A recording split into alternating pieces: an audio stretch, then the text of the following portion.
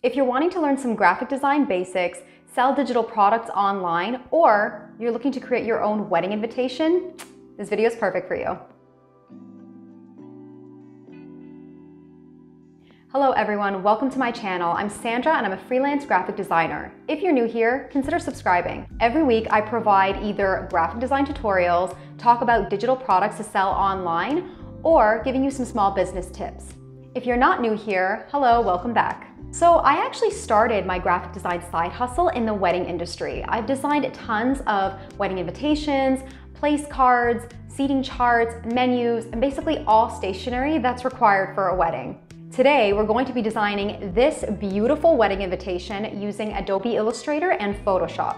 The best thing is I'm going through a lot of basics on Illustrator that can be used to create so many other digital products. And because you're here watching, I have a gift for you. I've compiled 20 digital product ideas that you can grab for free, so make sure you check that out in the description box down below by the end of this video. Now, without further ado, let's go to my computer and get started on the tutorial. Okay, so like I said, this is the invitation that we're going to be creating. So I'm going to start a new file. Go up to the menu bar, click on File, New, and this window is going to pop up. I'm going to work on a 5 by 7 inch artboard because that's the standard size of a wedding invitation. Click Create. So now this is the artboard that we're going to be working on. I like to start with the wording of the invitation. You can find standard wording online. It just depends on how you want your invitation to sound or how your client wants it to sound. So go to the toolbar over here and click on Type Tool. Click somewhere here on the artboard and drag it. And it's going to create this box where you're going to write all the wording. I'm just going to delete that. And I'm just going to start typing in some standard wording. And just making up these names. And if you want to change the font, just highlight it up here. I'm going to change it to this one.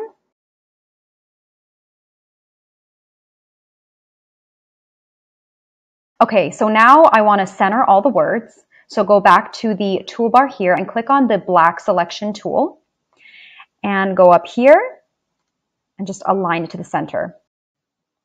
So you'll notice that I left a few spaces here, and that's because I'm going to type the bride and groom's names here and the ceremony and reception here. So go back to your toolbar, click on Type Tool, click.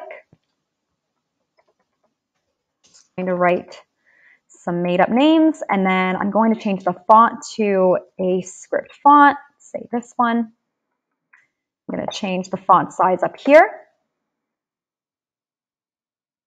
And then I'm going to copy, so just Control C, and then paste, Control V. Just type in the groom's name. I'm going to do the same thing, copy and paste. Ceremony. I'm going to make this a little bit smaller. So I'm going to go back up here, change it to a font size of 26. We could make that a little bit bigger. Okay. Copy that, paste it here, and put adult only section.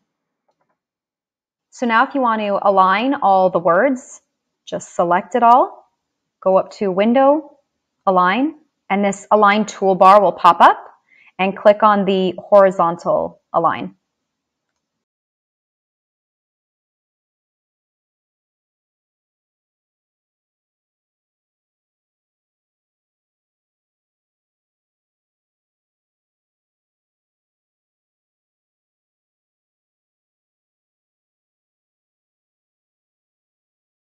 Okay, so now I want to change the script font into a gold color.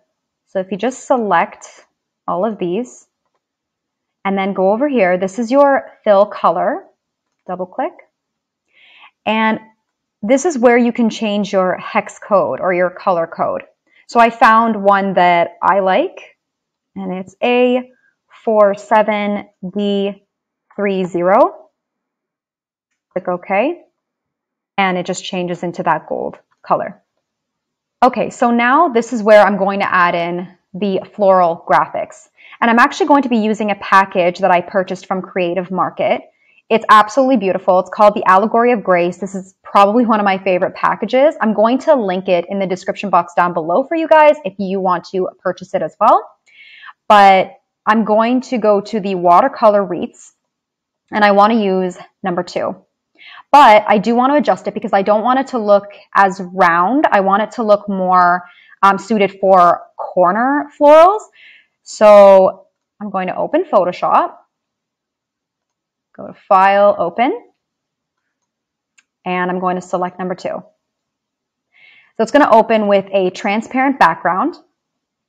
And here's the toolbar for Photoshop. Click on the crop tool. I'm just going to bring it in just so that I don't have all that unnecessary negative space. And then type enter. I'm just going to zoom in. What I'm going to do now is I'm actually going to erase some of this because I don't need it and I don't want it to pop out. And you'll see what I mean when I start to add it to the invitation. Go to the toolbar and click on the eraser tool. And you can change the size of the eraser up here. So you could just make it smaller, make it bigger. This will do for now. And I'm just going to start erasing. Okay, so this is basically what I need. I'm just going to go back to the crop tool and just get rid of all this negative space. Press enter. Go to File, Save As. I'm going to save it as a PSD file. And I'm just going to label it number 4, save, and press OK. I'm just going to pause this tutorial for a quick second to remind you, if you haven't yet, of course, to subscribe to my channel. Go ahead, the button is conveniently right over here for you. Don't be shy, I'll give you a second. Okay, let's continue. So now we're going to go back into Illustrator, and we're going to drag and drop the floral piece that we just edited. But before we do that, I highly recommend that you work in layers. So over here is where I have my layers, but you find it up here in the menu bar. Go to Window and click on Layers. So right now I have all the wording on layer 1. The reason I like to work in layers is because then you can control what stays in the forefront and what stays in the back. And what I like to do is keep all the words at the front and make sure that the graphics stay in the back. So click on this and go to New Layer. And we'll just leave it at layer 2. This is where I'm going to put the graphics, but drag it below layer 1. Whatever's at the bottom here is what's going to end up in the back. So we're just going to drag and drop number 4, which is what we named it. And here's my floral piece. I'm just going to make it a little bit smaller and click on Embed up here. Okay. So now is where you get a little bit creative on how you want to place the flowers in the corner.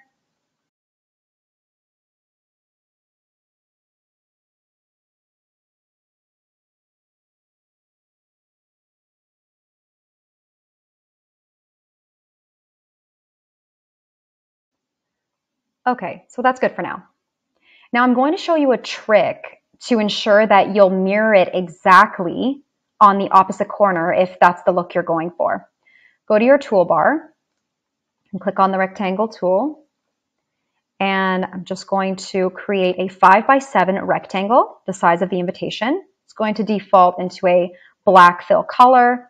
Just go over here and change it to the transparent or invisible. And I'm just going to line it up with the artboard.